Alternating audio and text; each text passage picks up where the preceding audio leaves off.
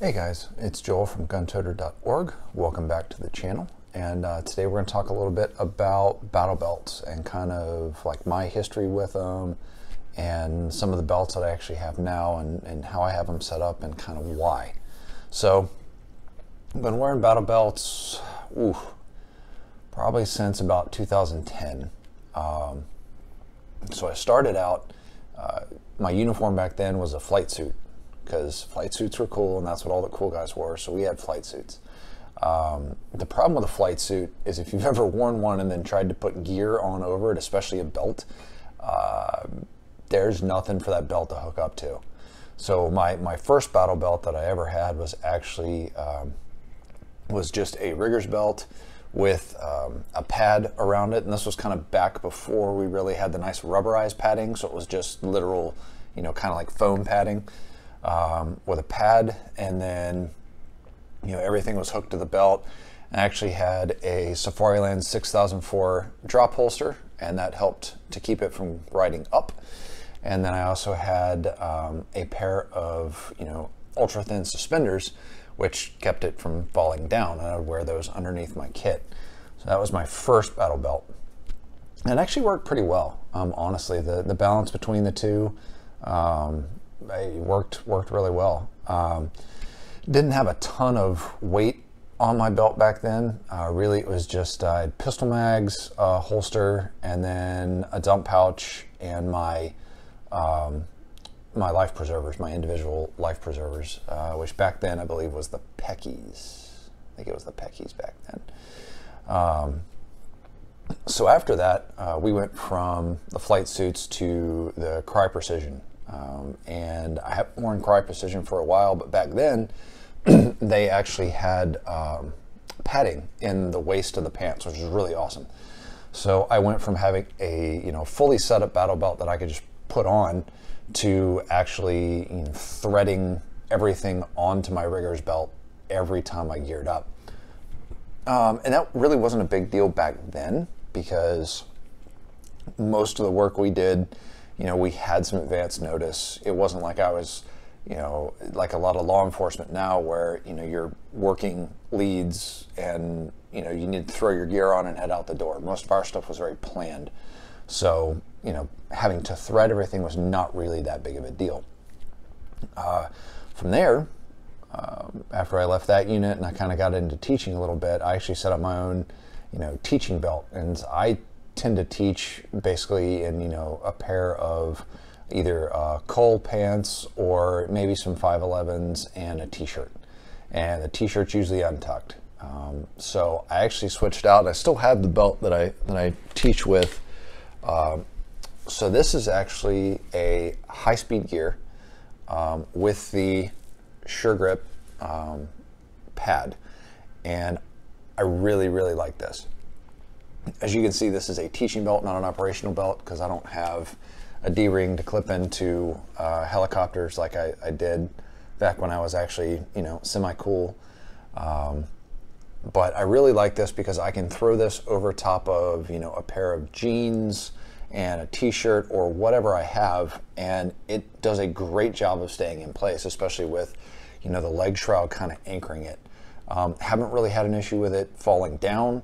Haven't really had an issue with it, sliding up. It really does a good job at anchoring. On this belt, as you can see, I've got 2 pistol mag pouches, rifle mag pouch, all Kiwis, because I love Kiwis, in case you haven't figured that out yet. Flashlight. I have my med pouch, which actually, this is Live the Creed. They don't make this anymore. This was their... I think they used to call it the Operator. I honestly can't remember, but they don't make this anymore. I've actually got 2 people's worth of gear stuffed in here. I know, yes, your IFAC is for you, it's not for somebody else, but when I was teaching, it was really common for students not to have their own IFACs, so I carried basically a second IFAC for them. I love these, the 1110 tourniquet holsters, huge fan. And then big fan of Safariland gear. This is their drop flex adapter on a single leg shroud with their QLS. you'll see the QLS again, but that's kind of how I have this set up. I like this particular setup since I am using Kiwis, and just about everything on here can thread onto a belt. The Kiwis, I'm using the S-Tech belt loops, you know, so that's how those are attached, and everything else has basically a belt loop. And then you can use these little, you know, in-between bands to kind of keep things in place so it's not sliding around. And like I said, I really haven't had any issues with this, with any of this stuff moving. So the premise here, you know, behind this was basically, this was teaching rifle and pistol skills. So, you know, I've got my mag holders for teaching all my different reloads, kept a flashlight handy for helping to, you know, check down range and clear guns. The med pouch I already explained. And then actually one of the reasons I started, you know, running the QLS was because, you know, depending on who I was teaching, I had to use different guns. You know, one day I might have to use a Glock. If I was teaching the Navy, I might have to use an M9. So I had a holster for each, and I could just switch it out without having to switch the whole rig. So that's actually why I started using it. But once I started using it, I liked it so much it kind of spread to all my other belts. You know, I've gone back and forth with having a knife on this. You know, I've taken some classes where I've specifically needed a knife, and you know, I'll add a knife to it for that. But honestly, I don't normally keep a knife on this belt. I normally have a folding knife of some sort. I don't normally keep a fixed blade. I do normally have a dump pouch here. I pulled it off. I had to loan it to my son so he could play airsoft with it. I had the Maxpedition on there, but I'm probably going to replace it with the ATS gear because I like theirs better. So, and you'll see theirs again here in a second. So the next belt, I actually went with, you know, what they call the operator belt. So it's the MOLLE based belt. It's you know, kind of different setting it up, MOLLEing directly onto the belt. But what I will say is, you know, going from my old padded belt, which was a MOLLE belt, to this as a MOLLE belt, this is so much cleaner and thinner. It's nice. This is actually a Lead Devil USA. This is a work belt. You know, this is designed to be my ERT belt. I am still playing around with this, which is why it has the brown one, not a black one. It's coming. But very similar setup. I have my Kiwis. This is the ATS dump pouch. Live the Creed, which I already did a video on. 1110. And then this is there's a slight variation here. As you can see, it's still got the drop flex adapter, but this is a shroud that allows you to run the strap a little bit higher. You know, for a while there, all the cool guys were running Safariland's UBL, the universal belt loop, and then they were taking and running the strap between the UBL and the actual holster, and you know, that was helping to provide a little bit of retention, keeping it from flapping. The problem that I had with it, and this is just me, but the problem that I had with the UBL is the way the UBL is shaped. When you add a strap to it, on me, it really digs into the side of my legs. I'm not a big fan of UBL with a strap. I do like the UBL without a strap. So my actual duty rig, which I do not have on me, because I mean that would just be a monstrosity to discuss, but my actual duty rig has a UBL, a mid-ride. But the way this is set up here, with the drop flex adapter, it actually comes out to about a low ride UBL.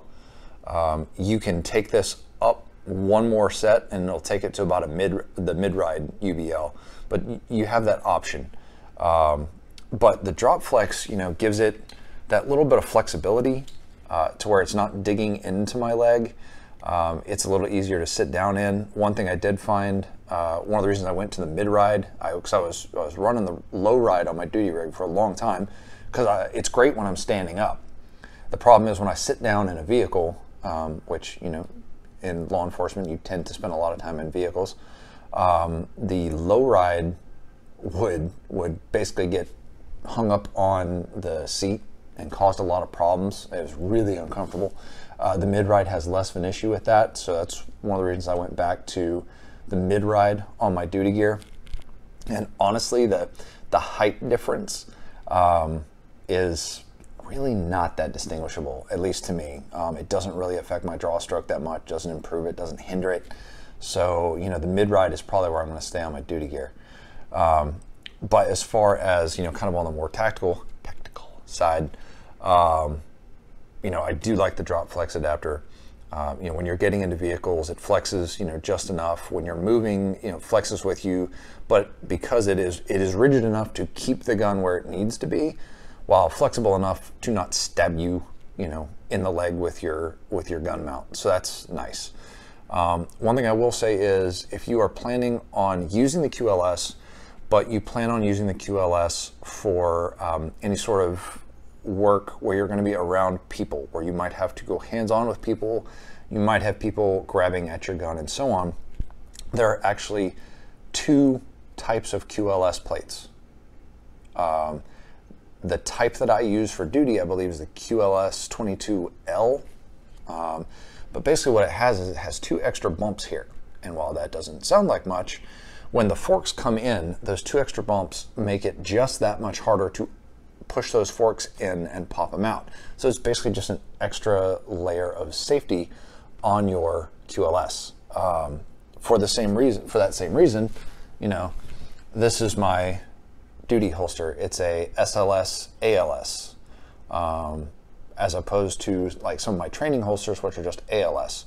I like the ALS because once I insert the gun, it's locked in. So if for some reason I don't get the bail closed, it's still locked in, but it gives me that second level of retention, so that if I'm fighting somebody, it's that much more time before they can get the gun out. And it's important to remember, you know, when you're talking about retention levels on guns, or on holsters, retention levels are not perfect. Basically, all a retention level is doing is buying you time, because eventually, if you just, you know, let a guy play with your holster, he's going to eventually get the gun out. He's going to figure it out. Some of these guys have been in more than one fight. Some of them know exactly how to get your gun out. So retention levels are really just buying you time, which is, you know, same reason I want these. I've heard anecdotal stories. I haven't experienced it, but I've heard anecdotal stories of guys doing defensive tactics without these additional locking lugs, and actually having their holster come loose in the QLS. So for duty gear, I am running with the locking one. Now, the downside is, at least as far as I've seen, and I could be wrong because this stuff changes all the time, I have not seen the locking QLS in any color besides black. So, you know, if you're really into color coordination and everything you have is tan, that might be an issue. But, you know, if you really want to, you know, not die, maybe just deal with the black. So that is this rig. And because this is, you know, the operator style belt, it does have a loop inner belt, and then this is lined with hook, which in the case of Lead Devil here is very aggressive hook. It really does lock in good. I really like it. And I've not had any trouble with it shifting.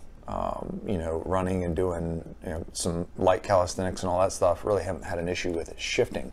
So that's been really nice. Kind of the downside to using, you know, a hook and loop attachment like this versus, you know, the sure grip like this one, is that you have to have the underbelt on, because this thing is not going to grip without the underbelt. I mean, it might grip to an extent depending on what you're wearing, but it's not going to function correctly without the underbelt on.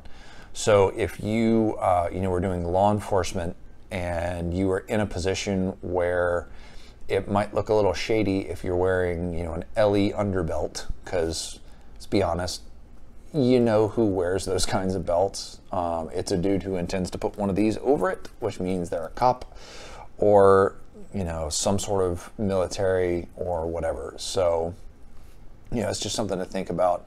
If you are doing a lot of plainclothes type work where you don't want to wear an underbelt, then something like a sure grip may be a better option. Now, one thing that is nice, I have not had a chance to play with it, but I've seen it on their website. High Speed Gear makes an operator belt now that you can actually buy a Sure Grip inner pad for. So that gives you more options, and options are good. So you can, run it as, a hook and loop with the inner belt, or you can put the Sure Grip in here and run it, over, just like you would a regular Sure Grip belt. So that is a cool option there. I may actually see if I can get one of those Sure Grip liner belts and try it out with this Lead Devil and see how it works. Because I really like this Lead Devil, but I would like to have that option. One of the things I like on this Lead Devil is that it, like a lot of regular belts, it has the hook lockdown right here, hook and loop lockdown, which is nice, keeps it nice and locked down.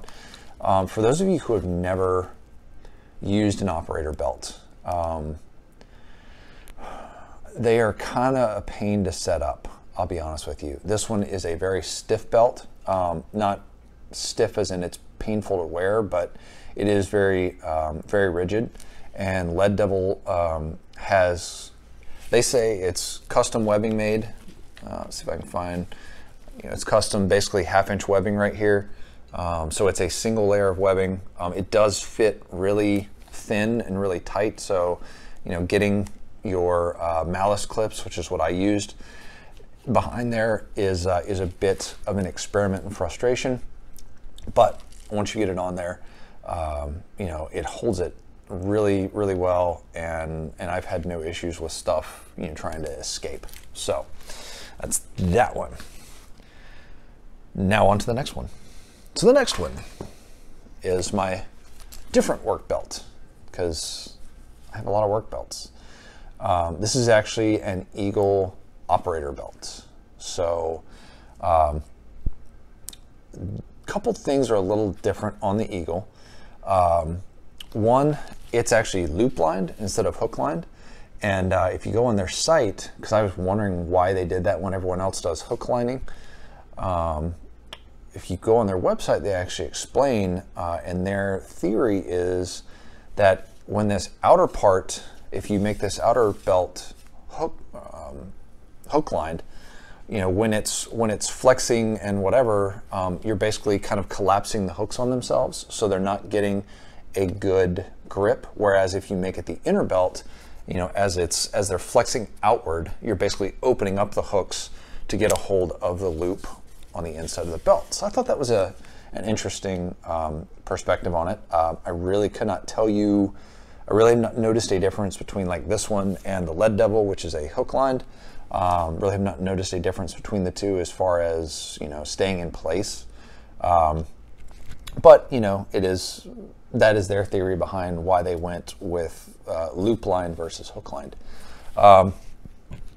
One slightly annoying thing on the Eagle is that the bitter end here of their belt, there is the only thing that they give you to secure it is this elastic band, which is a little weird to me, because I was having issues when it was in the elastic band.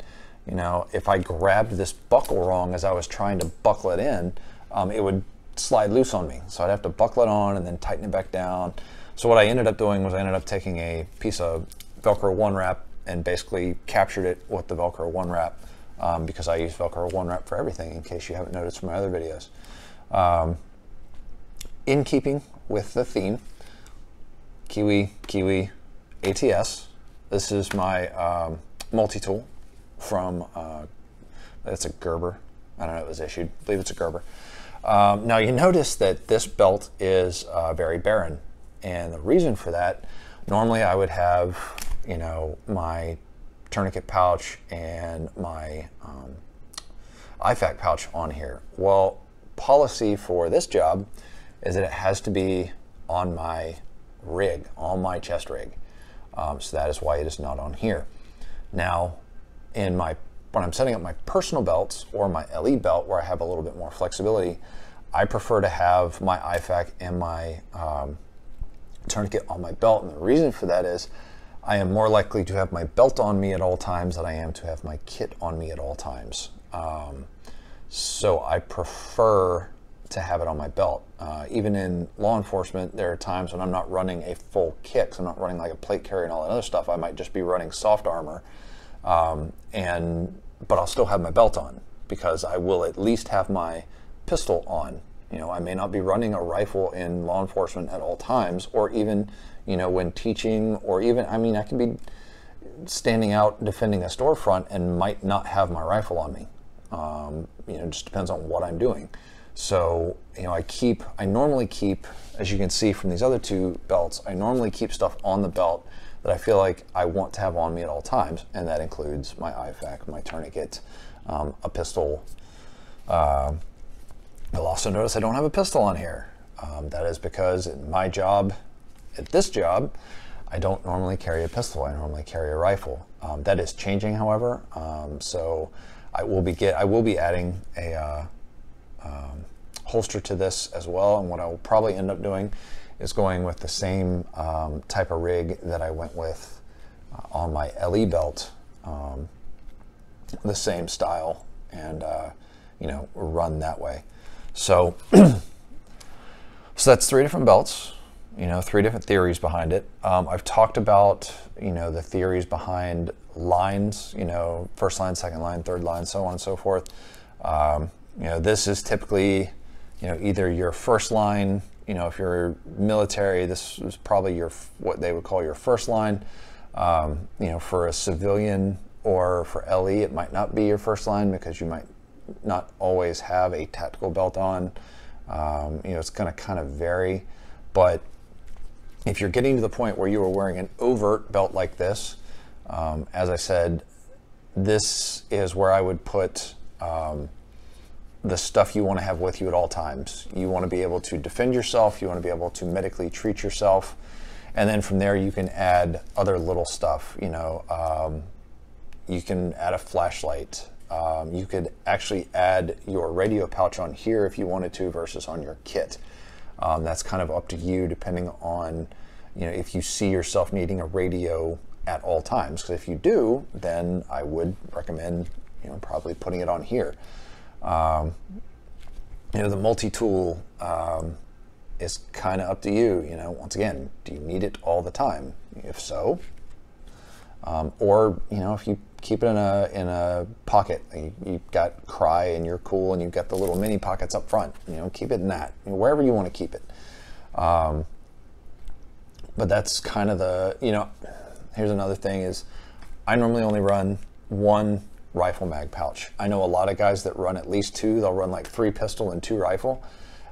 That's a bit of personal preference. That's really kind of on you to figure out what your threat level is. You know, if you're only running your belt most of the time, but you still want to run a rifle, then yeah, I'd probably throw an extra rifle mag on here. But, you know, if it tends to coincide that when you're running a rifle, you're also wearing kit, and you can mount your magazines on your kit, then maybe I would only run, you know, 1 on my belt. But like I said, that's kind of getting into personal preference. You know, and obviously how much space you have on your belt. I have a larger belt, so I can fit more stuff on here. Some people that are a little bit smaller might not be able to fit as much stuff on here. So that's another variable that you kind of have to take into account. So, you know, there's a lot of stuff to take into account when you're setting up a belt. I tried to throw a few of them out there. I tried to do this as a really quick overview so you didn't have to listen to me for forever. So if you have questions or if you have comments, if you have favorite gear, I mean, I'm good with that. Toss it in the comments, please. So I hope this has been useful. I really highly encourage you to ask questions, to share your experiences, you know, to put that stuff in the comments, because, you know, we're here to learn. I mean, that's why I'm here. That's why you're here, I hope, and that, you know, we can learn from each other. So if you have favorite gear that you like on your belt, I know tacos are really popular. So if if you're a diehard taco fan, jump down in the comments, tacos forever, Taco Tuesday, whatever the hashtag is this week. I am a huge fan of high-speed gear. I personally don't like Tacos. I just don't. But I do like a lot of their other gear. As you can see, I love their belts. Huge fan of their belts. And I've used a lot of their other stuff over the years, and they make really good gear. So despite the fact that I don't like Tacos, I do really like high-speed gear. And like I said, I really want to try their Sure Grip inner belts that you can use with the operator belts, because that's a neat concept and I like it. So yeah, hope this was useful. Sorry, took off on a tangent there again. If it was, like, subscribe, share, all that fun stuff. You know, questions, comments, please put them in the comment section. If you would like to support us monetarily, that would be awesome. We do have a Patreon page. We have a couple of Patreons, which is kind of cool. However, if you can't support us monetarily, I get that. Times are rough, and unfortunately it's not getting a whole ton better right now. So likes and shares, you know, social media gold. So I really appreciate that you watched, and hope to see you again next time.